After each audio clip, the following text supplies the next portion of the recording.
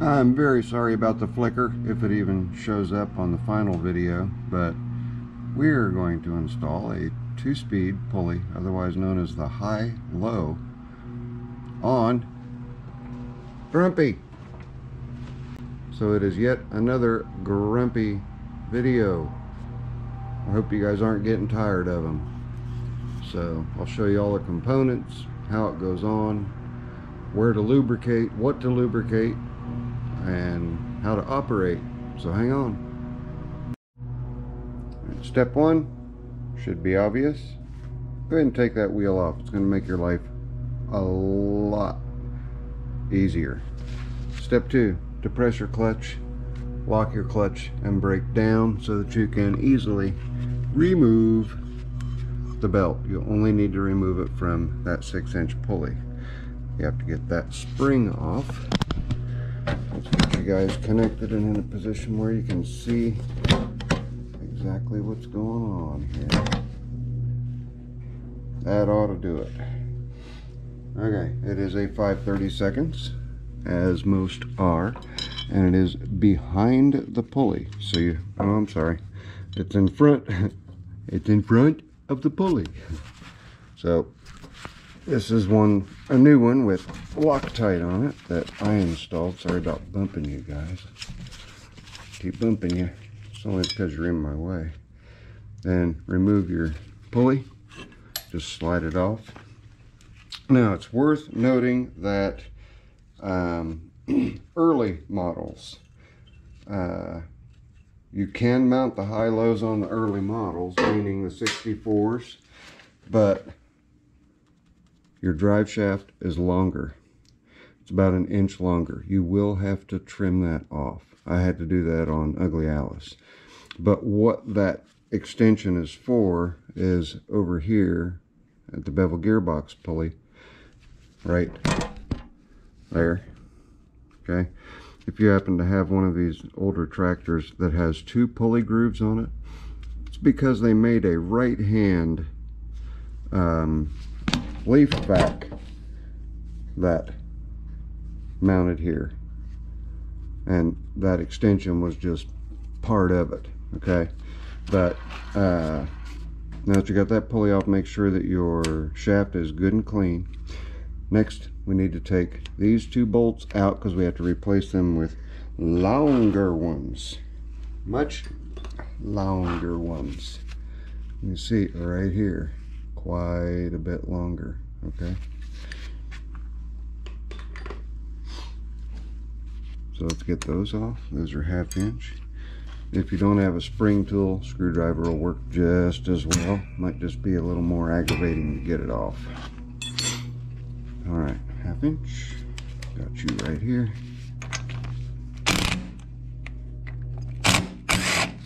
Nothing's going to fall apart when you do that. Taking the 2 bolts out of the top of the gear case, the transmission, and then you are going to need your bracket. I'll show you the bracket here.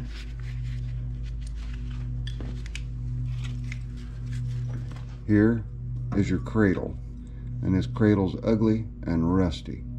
So real quick before we stick this on, I'm going to show you where to lubricate this so that it will operate for you, and it's something that should be done in the preventative maintenance as well.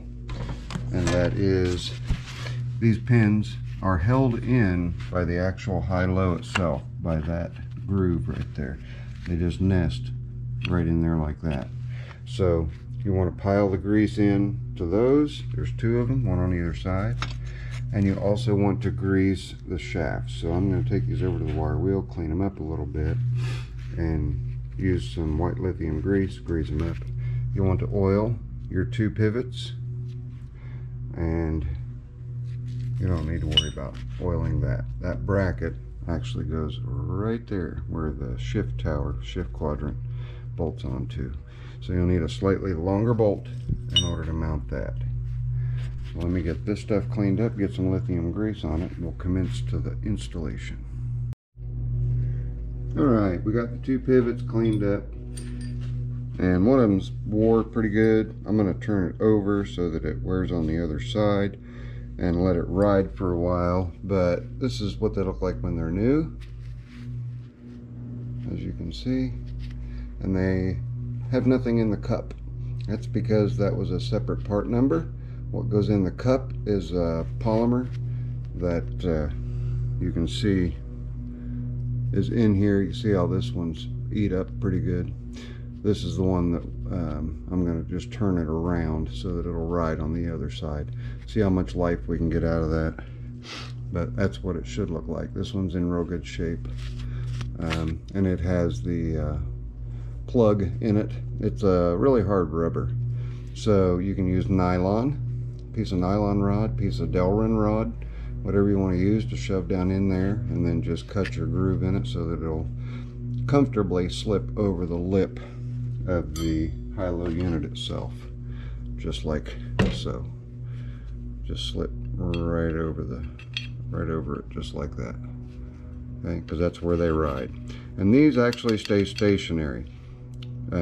These are what actually moves the unit in and out of low gear. So when I first start this up, it's going to make a heck of a mess unless I clean that groove out, isn't it? So at any rate, let us get our bolts. We will get our plate. Here's the other plate. There it is. Okay. This is a consumable part, mainly because a lot of people that operate the high-low don't know that you have to stop the high-low. You depress your clutch, make sure that nothing is rotating back here, and then you can engage and disengage in order to get it into high or into low. So getting it into low, you're actually going in against these dogs that are mounted right here. And if you'll notice, there's thin, thick, thin, thick, thin. And that's on purpose. That just helps you get it into position. And another nice thing about the way that these are designed is they're designed to both go either in between, like that, or to cradle, just like that. Either way, it will work either way. So for people that are not real familiar with these, your best bet is to shut the tractor off to switch it from high gear to low gear. From low to high is simple because you're disengaging this, you're moving this, or you're moving this plate down. So, woo, get back up there. When you're in low gear, you're going to be cradling either one of those, or you're going to be in between like that. When you put it back into high gear, this piece moves in towards the tractor, which just gives you your gap. So what ends up happening is people get a little anxious and they go ahead and slam it in. And this is the original one, and this side looks awesome. Let's flip it over. Yup. So it's been whacked quite a few times where it's just been slammed into low gear. I'm just going to flip it over and use this other side. I'm always real careful when I engage and disengage. So, and then we get down to our bolts. So that you guys know, these are 5 1/2 inch bolts. Here's our scale. You can see 5 1/2 inch bolts right there. Lock washers are important to keep them from backing out. So, to make it a little easier on yourself, before you put that upper bracket on, go ahead and mount your high-low unit. Your high-low unit has a key in it already, and then it has this collar, and this collar does come off. And you have 2 set screws, 1, 2. You see I've got new set screws in there. You just line that slot up, which has the key in it. Line it up with that, and then just slide it on. But don't tighten those down yet. The reason you don't tighten those down yet is quite simply because you have to get the pulley aligned. You have to get this spot aligned with your bail that moves it in and out of gear. So like when I go into low, that pulls out just like that, and then when you go into high, it goes like that. Okay, and you may have noticed a grease zerk here. They come from the factory with just a plug, and then they come with the grease zerk separate. I always just leave the grease zerk on just like this one was. Just leave the grease zerk on. So right now we are engaged with the transmission, and we're ready to proceed with the installation. Let me show you that. All right, Mr. and Mrs. Biggie Rat stopped by for just a little bit. Those sweetheart of people brought me lunch, so I sat there and chatted with them for a while and had me a bite to eat. So you get to this point, and I've got these guys greased. I'm going to slide the bail down so that both of them are captured, and then I got to get this bracket moved forward. There we go. And then take your 5.5 inch bolt, and you put the lock washer on the back side of the bolt right there.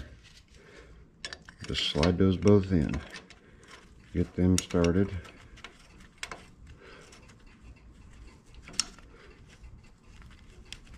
There we go. I'm just going to run them in with the impact and run them all the way in.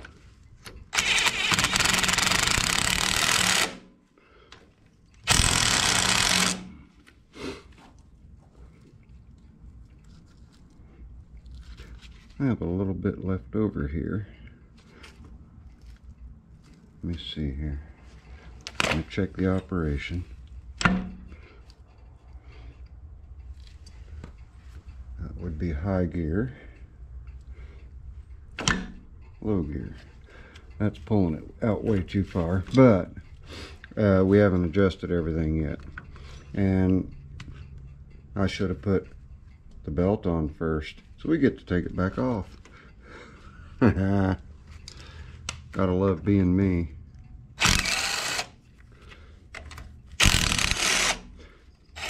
And that's why we left our brake pedal locked, was so that we could fish the belt around everything easily. Just goes right on around. And you guys might also notice, get this up over the idler pulley. Get up there. Come on. There you go. That we have a new stop on here. That's because it was missing one. I didn't notice that first time around. But now we're in a position with the belt on. Go ahead and release your parking brake. Let me set this bail back down. Release your parking brake. Loud thwang. Or not. There it goes.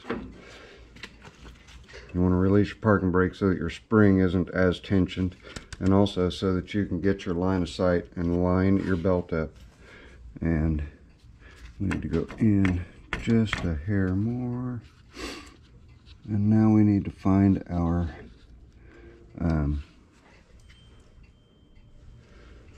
set screws. I'm trying to see around you guys.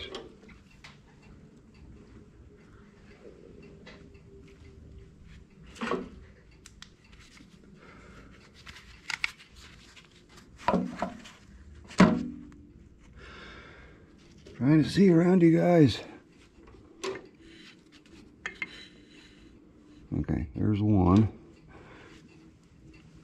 And you're going to need a T-handle for it. There's really no other way around it. The set screws are set at an angle, so you can get the T-handle in there nice and easy peasy and give her a nice good and tight. Make it good and tight. Don't forget, you've got 2 of them, so you need to rotate it some more and get to the second one. And I just put them between 11 and 12 o'clock. Just makes it easy to get the T-handle Allen wrench. There, that's the keyway spot. Oops. Yeah, I seriously doubt that that tiny little drop hurt that light. Okay, there we go. And you guys might notice there's an awful lot of grease on this side of the transmission. Let me show you why. I just noticed this. At one time, this already had a high-low on it. The high-low was removed and replaced with a 6-inch pulley. Well, now we're going back to a high-low. It's the way it wants to be, right? Right. Now we can come back in. And I'm not sure why we're having, well, oh, I know why we're having length issues. I know exactly why. We forgot the all-important shoe. Okay, this shoe goes, oh, let me get the bolts in, and I'll show you. There, that shoe goes right there, okay? And good night, phone's going nuts. That's why my bolts weren't seating all the way, because I didn't have that in, so that's pretty good night. What in the world?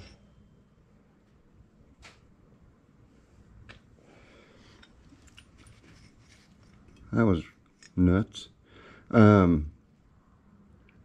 you're ready to slide those 2. Let's take 2, slide those 2 down. Get your bolts in, get them started. Now we can run them home.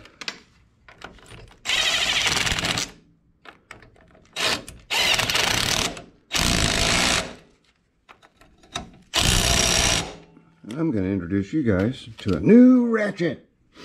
Yep.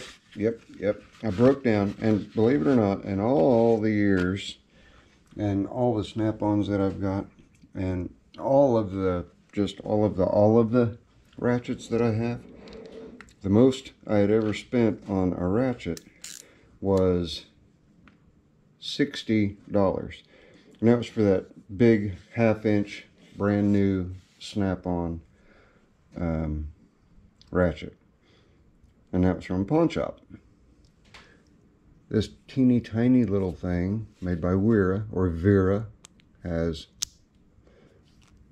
different locking positions, and you can even come back a little bit, and then easy directional change, 5 degrees of rotation, and a nice comfort grip handle. So, new wrench, $66 and some change. I'm just going to make sure those are good and tight. And they are. So now, basically, it's installed. It works like it should. But we have one more thing to do, and that is over here. The bracket. You can see this little rust spot here where it had one, and that is a 7/16. So we'll buzz that out. And give me just a second, because I have to get a longer 7/16 to replace it with. Hang on. Okay, got a longer one with a lock washer. And it just goes right there where that shift quadrant bracket is, and it's got the capture nut behind it, so just make sure you get it started and send it home carefully. You don't want to spin that capture nut. I don't think I got it. fact, I know I didn't get it. Let's try it again.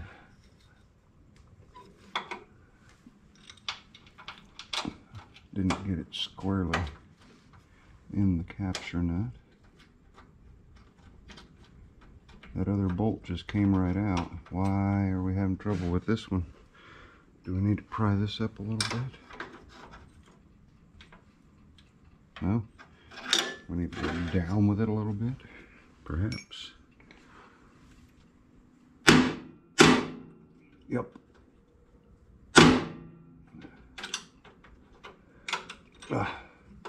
Well, I may have boogered up the threads. Let me get a look inside the hole here.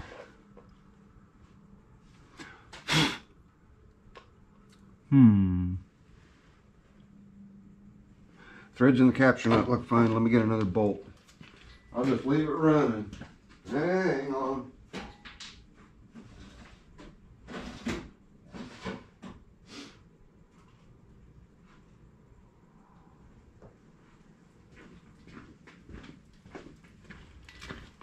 Oh. Okay, let's try again. Take two.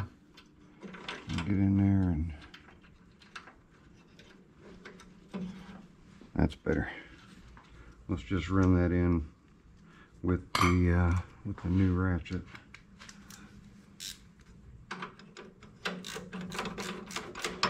Yep, that's working just fine. And the bracket will find its own angle. Just let it go where it wants to go.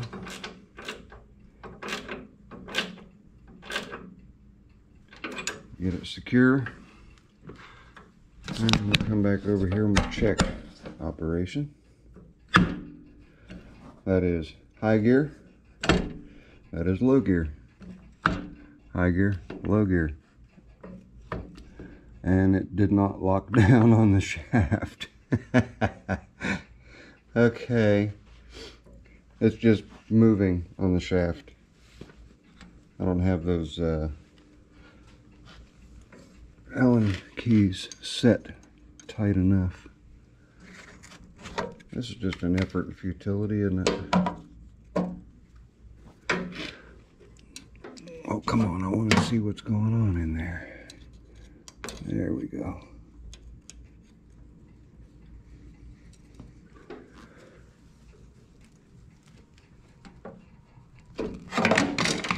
Really?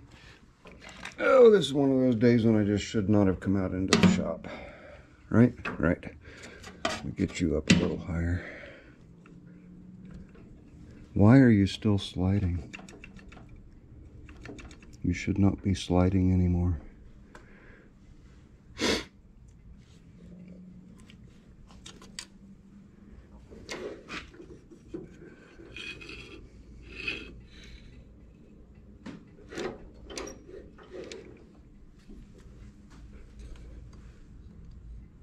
I don't know. Get in there. Well, they're as tight as they're going to get. Why?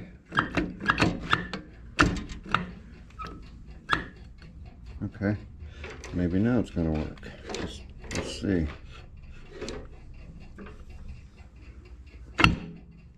No. Why are you... Alright, I have to investigate. Okay. Intermission. The pulley was moving back and forth because I didn't have the collar, the lock collar, clocked in the right position. So it was grabbing the bushing instead of grabbing the hole that goes down to the keyway. So now it is. So right now we are in low gear. You can tell by that capture nut, or that stop being in the groove of the plate. And that is out. That is high gear. High gear, low gear. High, low.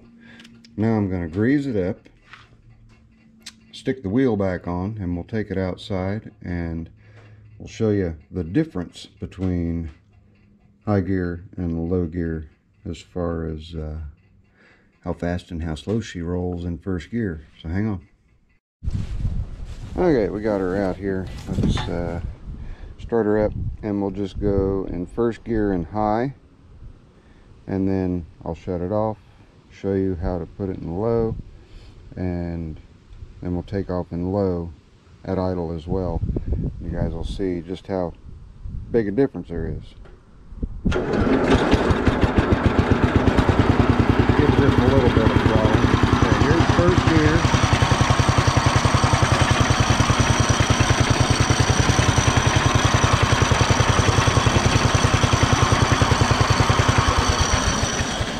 And I suggest you guys go ahead and shut it down too. It just makes it so much easier. And I've got to play.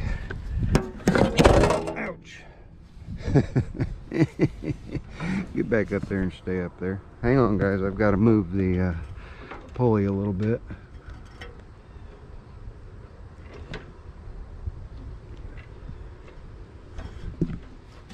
Okay, I think I've got it now to where you guys can see it.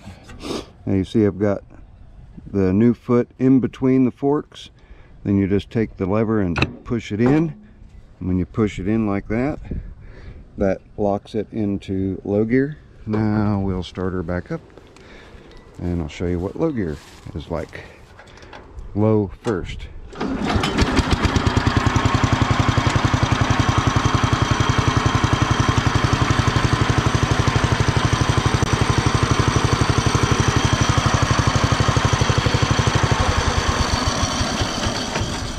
So there's quite a difference. It reduces your speed by 1/3, and you would use a high-low in heavy load conditions, like grading, if you were grading a driveway, or if you were tilling. You definitely want to use low gear, and the reason that you want to do that is because you don't want to bust your axle tube like the 2210's axle tube is busted. They break because you put too much of a load on them. So like if I ran this up into a tree in third gear at low idle and just let it sit there and try to dig itself to China, it would eventually snap that axle tube because it's trying to put too much torque through that tube. That's about the best way that I can explain it. So this is almost caught up with Ugly Alice. The only thing Ugly Alice has on it that this does not is the rear PTO, which it will be going over to this. And if we come over to the other B12, this is what the high-low came off of. Oh, get the seat pan up. And take a look over here. There are remnants of a rear PTO. This is the bracket that goes around the belt and keeps the belt on, and this big C bracket right here is also part of the rear PTO setup. So at one time this did have a rear PTO.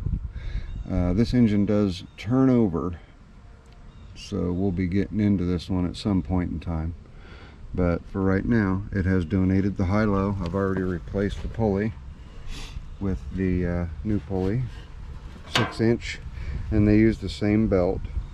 And no, that side cover is not missing, it's right there. But I think this one will be I don't know, might be easy to bring back, might be difficult to bring back, but in either case we're going to do what we can to bring it back, right? These B12s, they've got a bit of a cult following.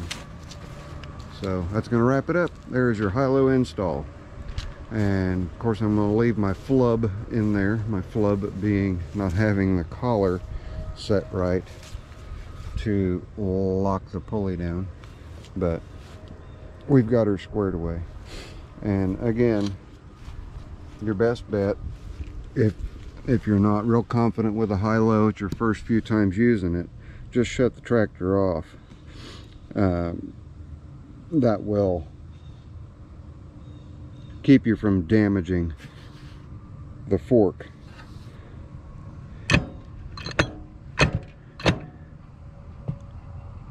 All right.